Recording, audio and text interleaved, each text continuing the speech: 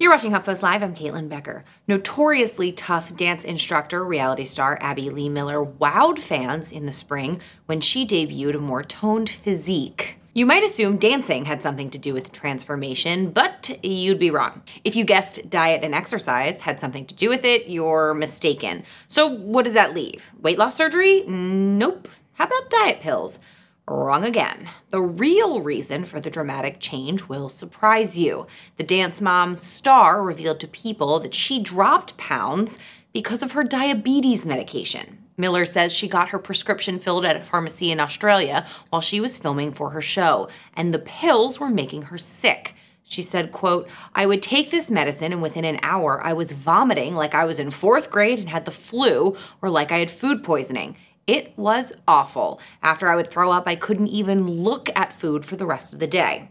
Miller says she didn't set out to lose weight, but people seem pleased to see her slim down.